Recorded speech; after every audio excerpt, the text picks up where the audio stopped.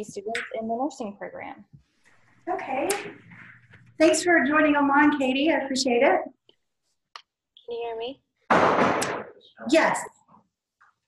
I'm Morgan Ellis. I'm one of the TL1 fellows participating from Auburn University.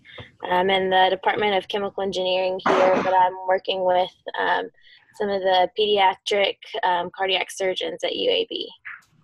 Okay. Well, good morning, Morgan. Good to have you online today. Good morning. Hi. Hi, this is Tanikia Taylor Clark. I am a PhD nursing student. My mentor is Dr. Patricia. Okay, and are you at UAB as well? Yes, ma'am. Okay, wonderful. Thank you. And Megan, I think that it's you. Oh, I was just wondering how much longer should I pause? This is Megan Bronson. I am the research navigator with the LaCats program. I'm in New Orleans and I'm housed technically at Tulane University, but through working with LaCats, I'm kind of all over the state and represent and work with people at LSU New Orleans, LSU Shreveport, Xavier University here in New Orleans, a variety of universities and locations. So thanks for putting this all together. Absolutely. Thank you all for coming. Appreciate it. If you want to jump in at any time, feel free to, just like people here. This is an interactive session. I know it's much harder to talk about networking when you're trying to do it online or via internet, via technology. So feel free to jump in, you guys, okay? So now I'm going to have you guys introduce yourselves to them and to each other. Jamie, you want to start with us? Yeah, I'm Jamie Anderson. I'm a second-year PhD student in health services research. Okay. I'm Emily Levitan. I'm an associate professor of epidemiology. I'm Haley. I'm a graduate student in the medical clinical psychology program. I'm Bruce Julian. I'm a fourth-year medical sociology PhD student. I'm Jacqueline. I'm with Dave Davis. I'm a first-year BA quality scholar.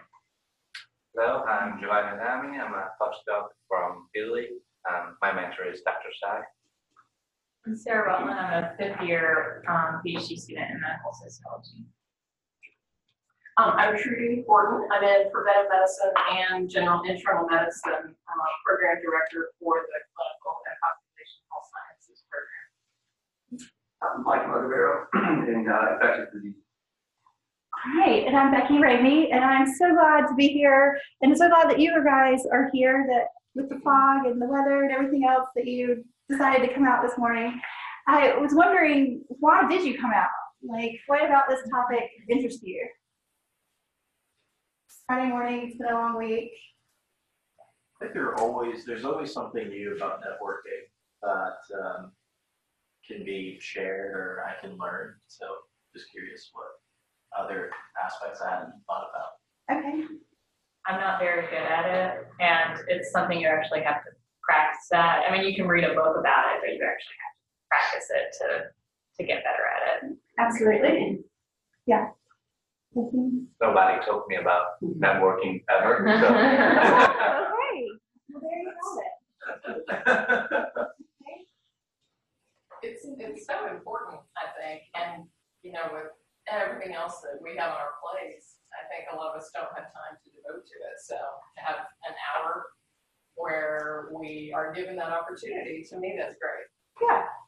So do y'all feel like you know each other? Do you feel like you're networked in this room? You've seen each other many times, but should we have already been networked? Like, should we already know each other by this point? How many times have y'all been here? Roughly. How many Fridays? 10? Yeah. 10? You say 10? Or 13 weeks in the semester. We just ended the semester, so roughly 10. So should we already know each other after spending an hour and a half with each other every week? Maybe? So that's really what I want to get to today, is not only how we do networking events, but how do we network in our daily routines? And we're going to get into some of that. But why network? So let's see. Maybe I can do this. I do something wrong. Oh, There we go. Okay. So I love talking about social capital. What do you think about social capital? What do you think when I say that term? I love Robert Putnam. I don't know. Just Pierre Bordeaux. They're two of my favorites. I was gonna say Bordeaux. Yeah. Comes to mind. Comes to mind? Yeah. Social capital. What makes you think? What do you think of that? Marx. What's that? Marx. Marx. Okay. Yes. Okay. Capitalism. Yeah. Okay. So sort of like the like the favors that or like the people you can ask for help, sort of. Yeah. Or favors or people who might ask, you know, that sort of relationship with. Yeah. Who will take you to the airport? Yeah, so take you to the airport. So social capital kind of fits in with networking because you're constantly building your social capital. You're constantly adding to it in different ways and different means, and then you give away your social capital at times too.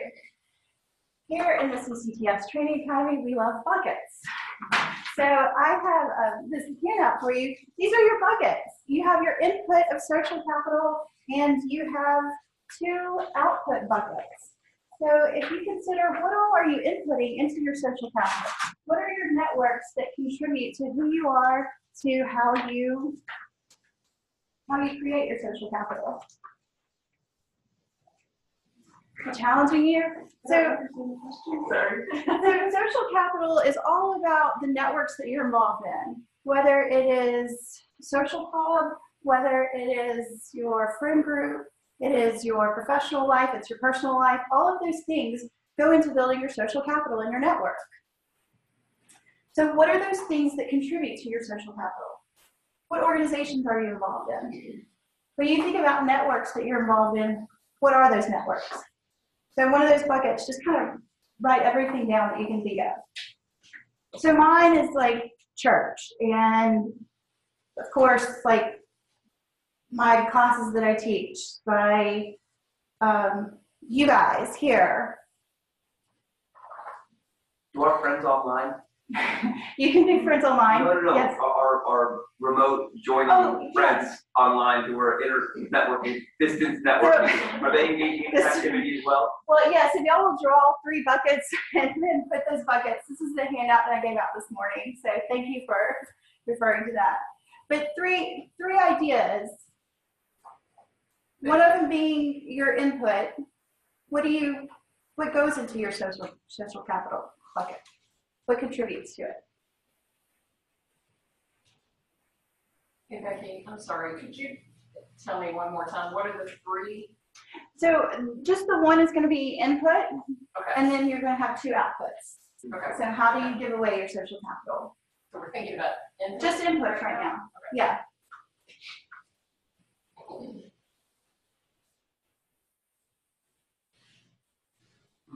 And sorry, one more question. Personal and professional? Personal and professional. Because when we think about networking, all of those people are in our network.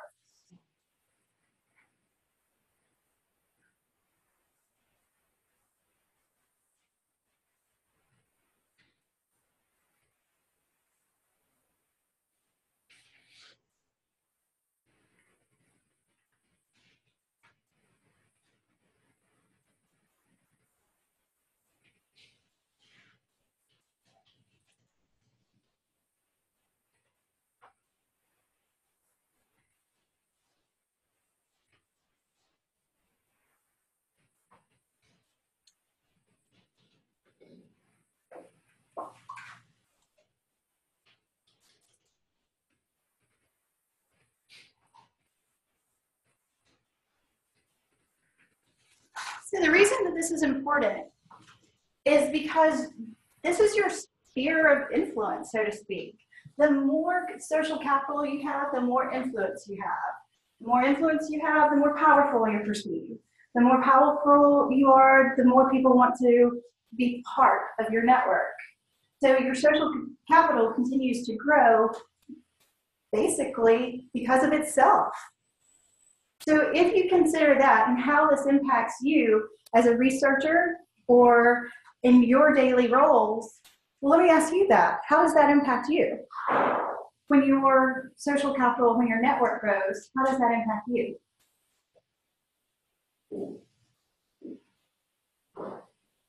You have more people to reach out to, and there are more people who know you as a person that they can reach out to. Yeah, You have, absolutely. Go ahead. just, you have more resources to buffer the negative experiences that might come down the line. Yeah. But on the flip side, I think sometimes, for me, I struggle with networking, like Sarah. Sometimes the more it grows, the more I am concerned that I'm spread thin, and is the quality of that capital, you know what I mean, like the kind of quality versus quantity Yes. trade-off. Yeah, and we are going to get to that in just a little bit, but I agree with that it can be overwhelming at times. Like every day. So again, this is your sense of belonging. These are the things that go into building up your social capital. Do you see on those activities, those things that you wrote down in your social capital bucket, do you see something that relates to each of these? A little bit, maybe? Okay. So we're going to come back to social capital in just a little bit. But networking. So why do we network? Again, build our social capital to expand our influence, right? Other reasons that you would network? You come across people that might be looking for something that you have, or that you have something that they might be looking for. Okay. So again, the reciprocity that I just talked about, okay? Or that was just in the slide before. Okay, so some tips for networking. Talk to everyone.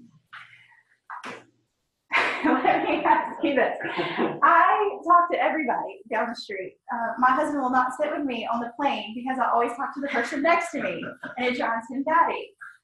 When I was flying with a friend of mine, we hadn't really done that much together before, but she went out to Colorado with me, and she said, "Oh my God, you're one of those people who talks to everybody." And this was in the first 5 minutes of getting into the airport.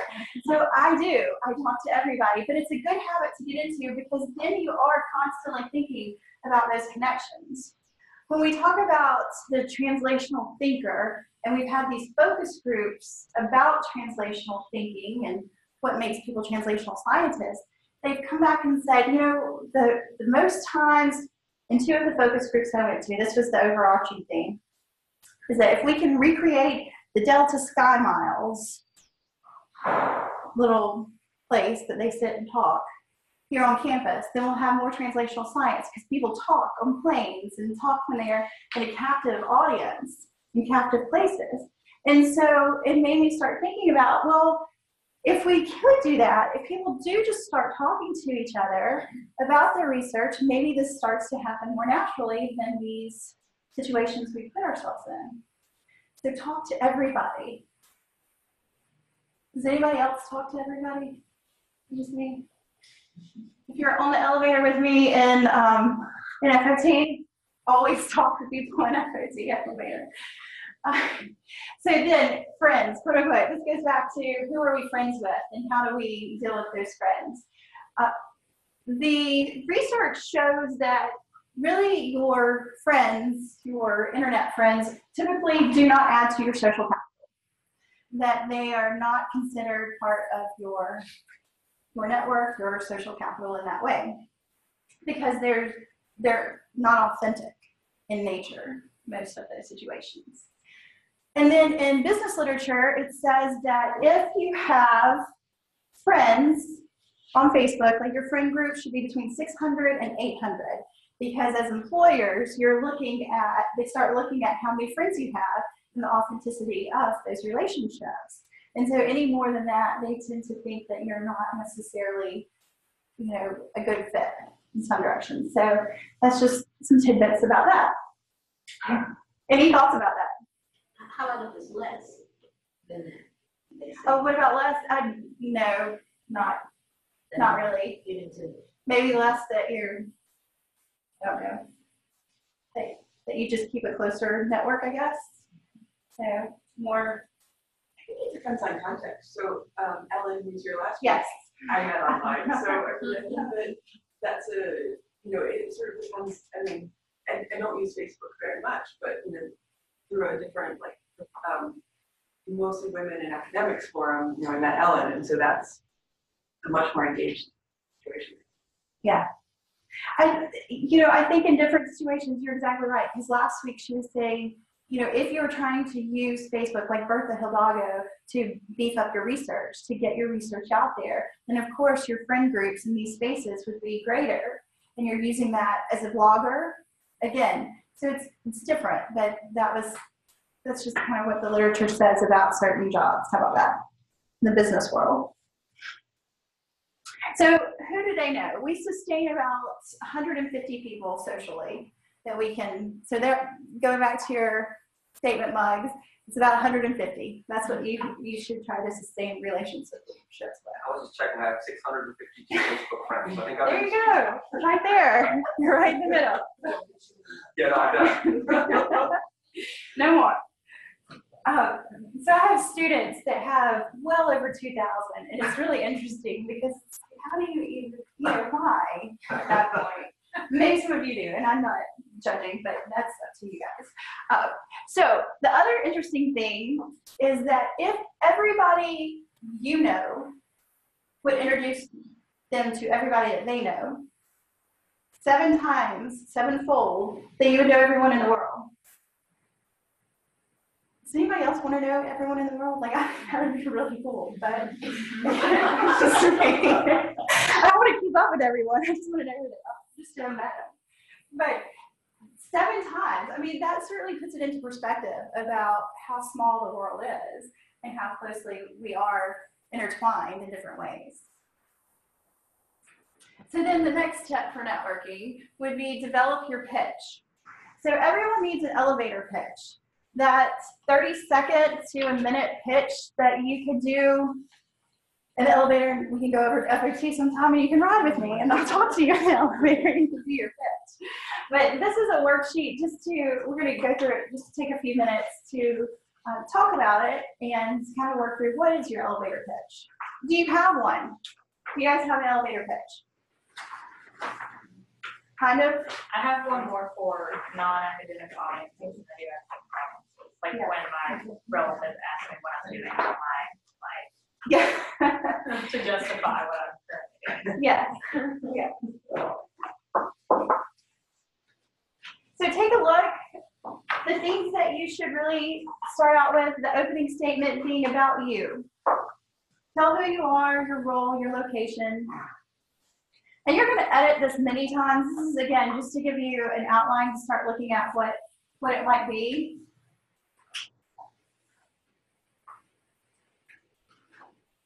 And guys online, I will email this to you just so that you can have it.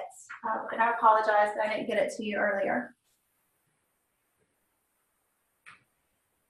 So developing your pitch, this is about you. What is the opening statement? What grabs people's attention? A hook. What do you have to offer? What is your experience or significance?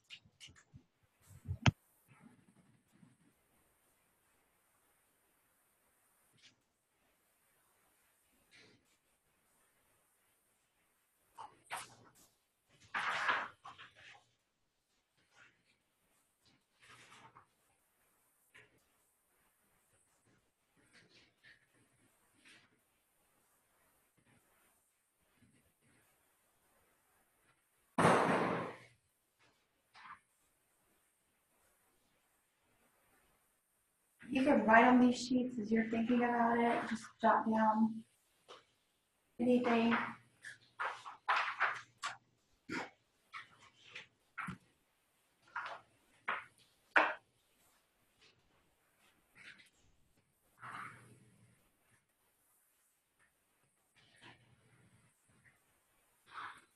Do we need different pitches for different roles, I suspect?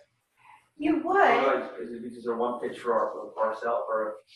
In a professional setting and a personal setting, absolutely. But most of the time, you're going to start out at least with the same kind of catchphrase or that first hook. It just depends. How about that? What do you think? I'll toss it back to you. I'm wearing the CFAR hat is one pitch. Yes. I'm wearing a CCTS hat, it's a different pitch. The hockey rink is a totally different pitch. Right. Professional versus personal. Yeah, Yes. even within even the spaces, there's even some contextualization depending on, if we have different roles in our personal and professional. Yeah. Yeah. Okay. Thank you.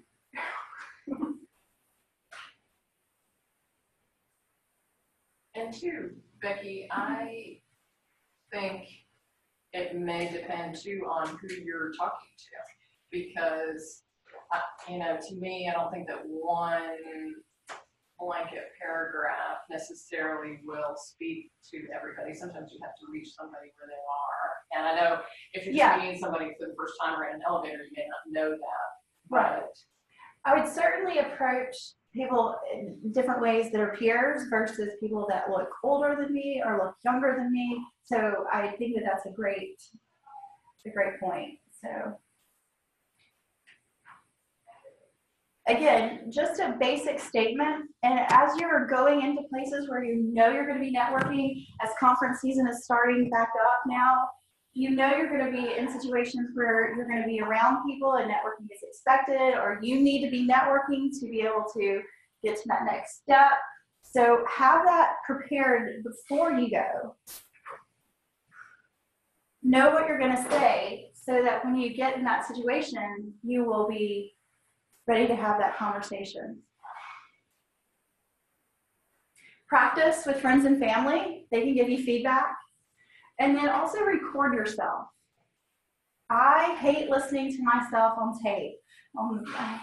Just my voice in general. I hate it. So to record myself is actually very difficult, but it's so helpful because you can see those nuances about you speaking about things that you do that you wouldn't see otherwise. Right, and Becky, if I could just add, a friend also recommended absolutely standing in front of a mirror so that you do see how much do you wave your hands, how crazy does your face get really expressive, or is it completely monotone? But seeing what others see when you're describing yourself is valuable too. Yes. And Megan, I think a good addition to that is just with your facial expressions, when do you use nonverbal cues as you're talking to emphasize different points? So if it's something, maybe it's not the crazy face, but just the opposite of, can you use those nonverbal cues in your facial expressions to help your points? And then get on an elevator and try it. What's the harm? So you can take these with you. You can have them to revise and edit. Take a red pen and mark it up. The next tip for networking is have a buddy. So go into a situation where you don't know anyone can be very difficult. How do you deal with that? I find an extrovert. You find an extrovert, okay. And then they just kind of shepherd you along, going with the flow, or how does that happen? Well, it's kind of like you mentioned earlier, how you just spontaneously talk to people. One of my best friends and roommate is like that. And so even though I don't personally kind of shoot the breeze with everyone at all the places we usually go to and whatnot, because I'm always with her, I feel one, more comfortable talking to her, two, and she's kind of done the hard work for me. Okay. And then it just makes it more comfortable for me to also kind of throw my hat into the ring and talk to people. Yeah. Other thoughts? Because networking can be kind of that cold calling too. And so that can be really challenging. So when I say have a buddy that has the same goals as you. I have the codependent networking because you've probably been with that person who, at least for me, we don't have the same goals. So their goal is to find the bar, sit at the bar, and just hang out. Versus me, I want to go meet everyone in the world, clearly. So that's what I want to be out there. So make sure that as you're going into these situations that you have the same goals with your buddy, or have a strategy.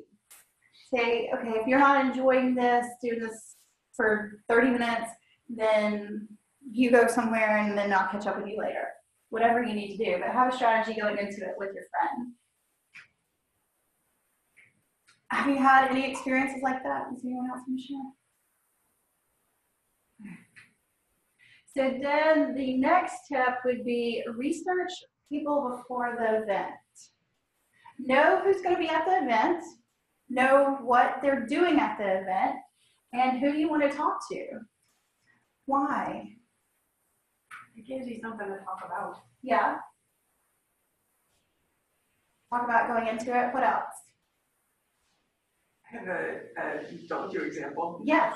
So when I was interim chair, we had a chair candidate come who had gone to grad school at the same place I had, and we overlapped. And he didn't realize that, even though I have a very distinct, like SCD is very distinctive being at Harvard.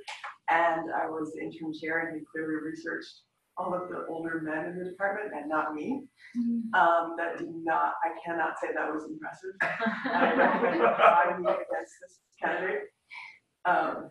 Yeah.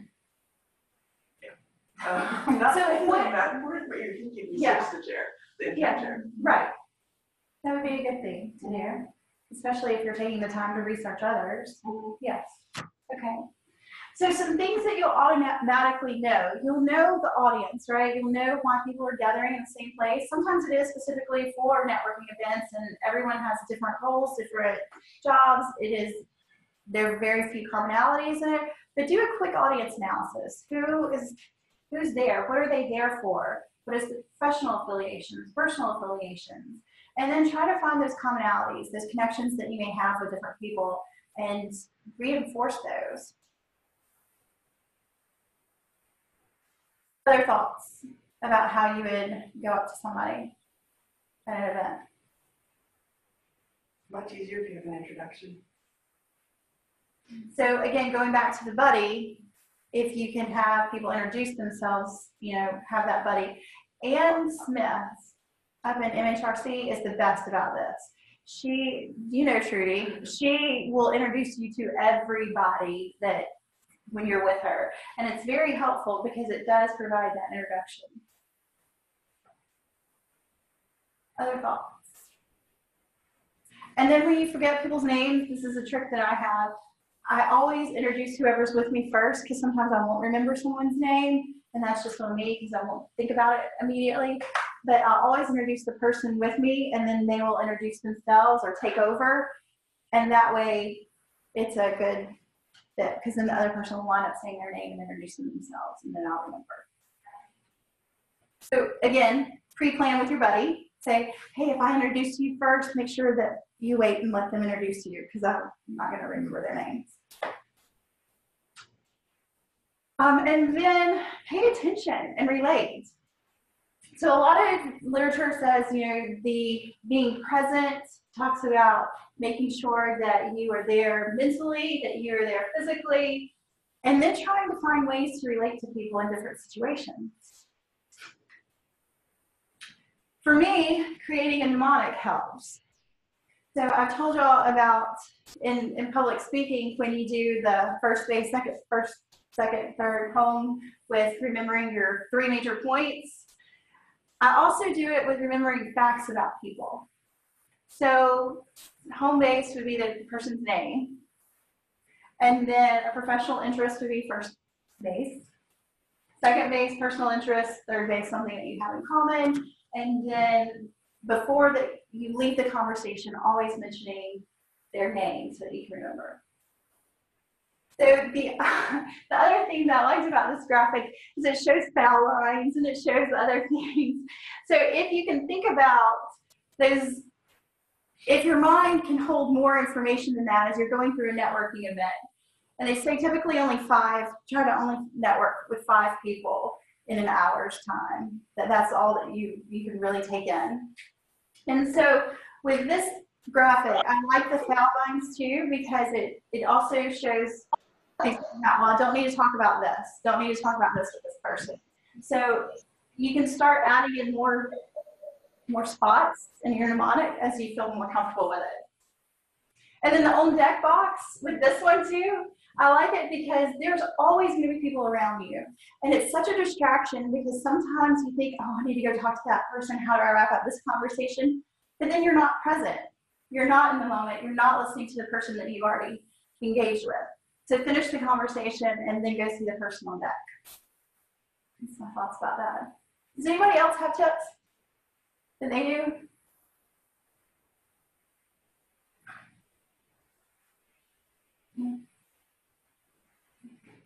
Okay. Crickets.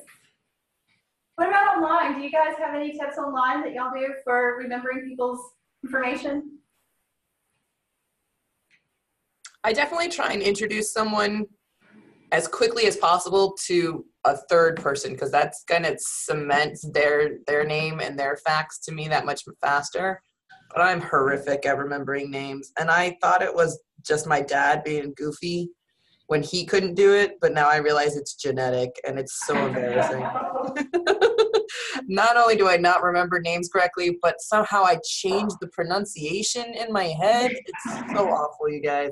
So if you ever meet me in person, speak slowly and clearly and let me say your name back to you 4 times, and we'll be besties forever. I've heard of sometimes if they give you a business card immediately after you get done talking with them, maybe jot down some notes. And so later when you're, back at your office and you're wanting to reconnect, you have all that information and you don't have to have it memorized per se when you're at a big conference and meeting a lot of people. Yes, both of those excellent tips.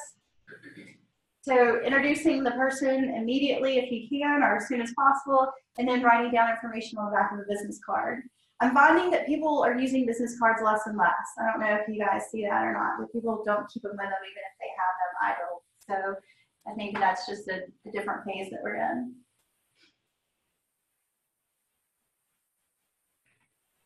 Okay.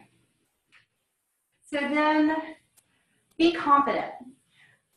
Going into a networking situation is intimidating, especially when you may not know anybody or you think that other people in the room are at a different level than you for whatever reason. So these are just some tips about coming across confident versus arrogant. And I really like this, especially the one acts like a fool and feels like it, because sometimes I'm just goofy. And I think that I'm weird, sometimes I'm just different. And I think that owning that and being confident in that is always helpful.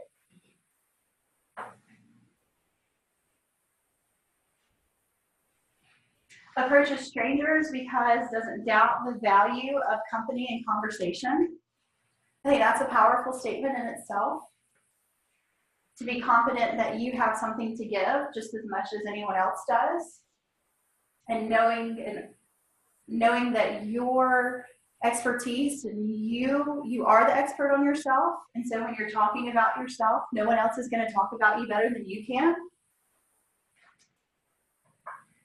And then always making sure not to sound smarter than you actually are, I guess. This admits arrogance or ignorance, but not trying to talk up in a way that can be disengaging. Other thoughts about this? Is there anything you would add to this? Yes. Use humor. Humor, yeah.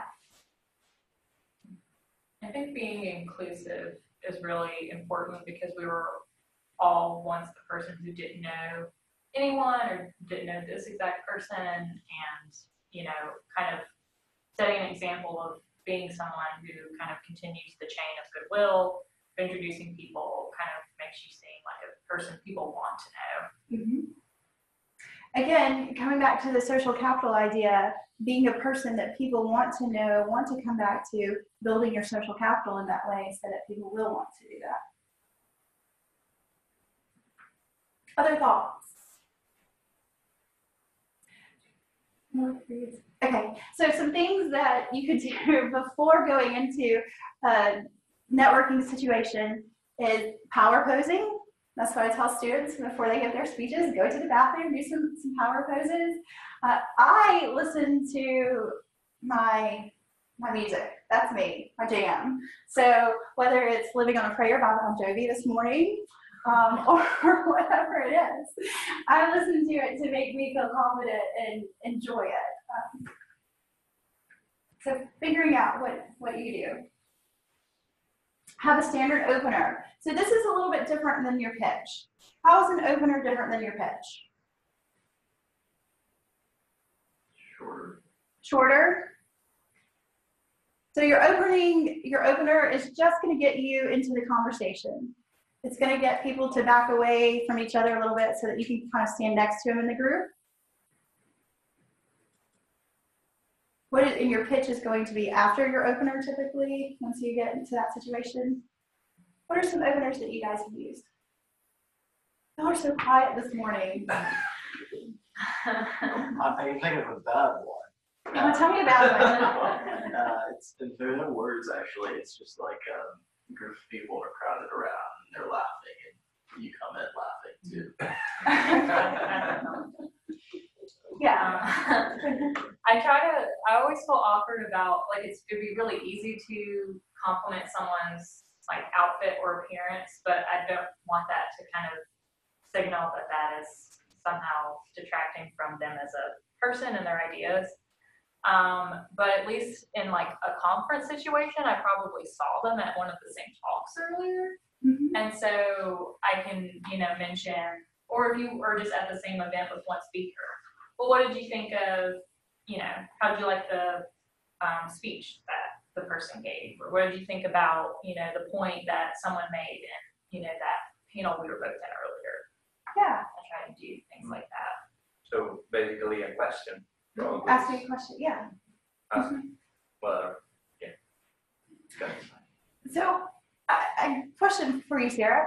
Like, what, and this is for everybody, what would detract you from wanting to give a compliment, though? You said mentioning your ideas. And I say this because last week I was in Panera, and this gentleman walked up to me and he said, "You look fly today." And I was like, whoa. I mean, clearly this was a younger gentleman. Like, so my friend that I was with, she said, "I told you look cute," and I didn't get that response. But just that difference of opinion, just to have that unexpected person to walk up to you and tell you something, give you a compliment that you weren't expecting, just kind of makes you feel good, right? And I remember that, and I wish I'd gone to talk to him more, but hindsight's 20/20. He could be my best friend now if I had just talked to him more. Then why not? Why not make somebody feel? And that's kind of my new goal, is to make somebody feel as good as that made me feel, just because.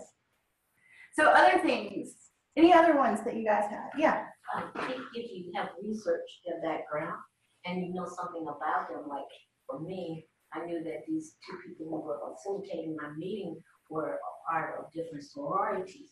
And so I knew that they had just had a Founders Day, and I said, "Well, happy Founders Day." And they're like, "You know that." Yeah. And so that definitely broke the ice and they gave me smiles. Yeah. Absolutely. Doing something unexpected, I think, is part of it too. So whether it's noticing a lapel pin and having a conversation about it, or whatever those cues are. Any other ones that you guys use online?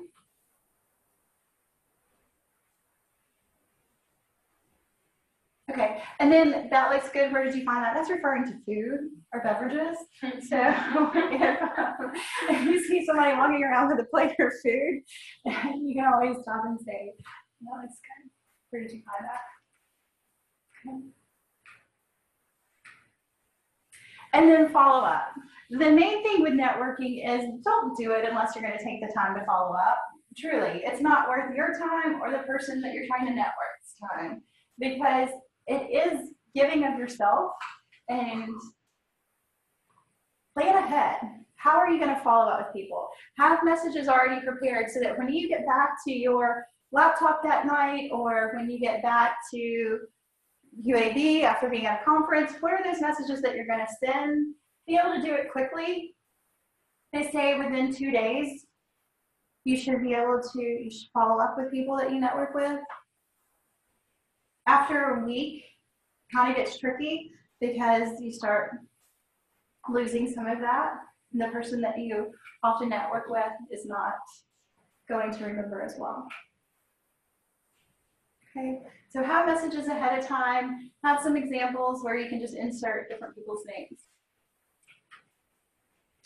And that is it, where the presentation